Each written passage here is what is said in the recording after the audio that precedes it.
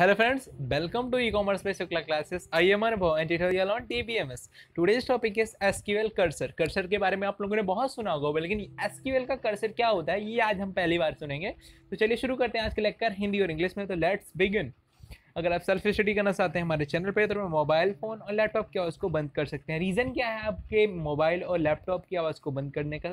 आप हमारे content based video को पढ़ सकते हैं। That is the different thing. Am I growing this?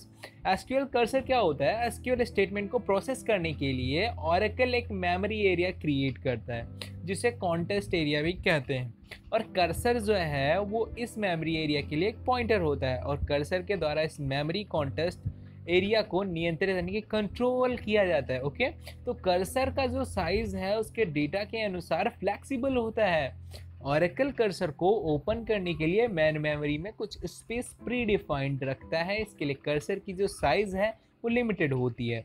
जब भी कोई क्वेरी जो है वो रन होती है तो कर्सर जो है वो कार्य करते हैं। तो कर्सर जो है वो 2 टाइप्स के होते हैं एसक्यूएल में।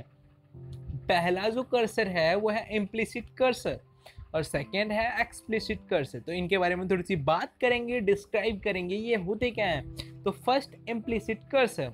इम्प्लिसिट कर्सर जो है वो जब भी एसक्यूएल स्टेटमेंट एग्जीक्यूट होता है तो ऑरेकल के द्वारा इम्प्लिसिट कर्सर को ऑटोमेटिकली क्रिएट कर दिया जाता है। ओके, जब स्टेटमेंट के लिए कोई एक्सप्लिसिट कर्सर नहीं होता है तो प्रोग्रामर्स जो है वो इम्प्लिसिट कर्सर तथा उसमें उपस्थित यानी कि जो उस टाइम पे प्रेजेंट है सूचना को नियंत्रित नहीं कर सकते हैं। ठीक है, ऑरेकल द्वारा इंटरनल प्रोसेसिंग के लिए जो कर्सर ओपन किया जाता है उसे इम्प्लिसिट कर्सर कहते हैं। सेकंड है एक्सप्लिसिट कर्सर। तो एक्सप्लिसिट कर्सर जो है वो क्या होता है, ये यूजर डिफाइंड होता है। इसके द्वारा हम मेमोरी एरिया में ज़्यादा कंट्रोल कर सकते हैं। जब किसी टेबल से कुछ रिकॉर्ड को PL/SQL कोड ब्लॉक में, अगर आप PL/SQL कोड ब्लॉक के बारे में जानना चाहते हैं तो आई बटन पे ज़रूर क्लिक करें। इसमें प्रयोग किया जाता है जब कर्सर का उपयोग किया जाता है इस कर्सर को डिक्लेयर करने के लिए SQL क्वेरीज का यूज़ करते हैं। तो इन दोनों टाइप्स के जो हमने कर्सर पढ़े यहाँ पे में 4 कॉमन एट्रीब्यूट हैं जिनके बारे में हम देखेंगे क्या होते हैं। ये 4 कॉमन एट्रीब्यूट हम यहाँ पे देखते हैं।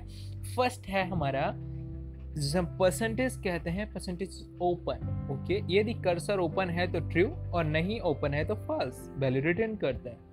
सेकेंड है जो है फाउंड, यदि रिकॉर्ड सफलतापूर्वक फैच किया गया है तो ट्रू नहीं तो फॉल्स वैल्यू रिटर्न करता है। थर्ड है हमारा नॉट फाउंड, यदि रिकॉर्ड जो है वो सक्सेसफुली फैच नहीं होता है इसमें एसक्यूएल कर्सर के द्वारा। एसक्यूएल कर्सर का जो कॉमन एट्रीब्यूट है वो पढ़ रहे हैं हम, तो अगर ऐसा कुछ होता है तो इसमें नॉट फाउंड क्रिएट होता है। ओके, और फॉल्स रिटर्न करता है। रो काउंट, यह जो प्रोसेस है ये किए गए रिकॉर्ड की संख्या को रिटर्न करता है। तो चलिए नेक्स्ट देखते हैं एक्सप्लिसिट कर्सर मैनेजमेंट। ये क्या है? ये एक डिफरेंट थिंग है, इस जो हमने आपको एक लाइन दी थी उसके डिफरेंट है।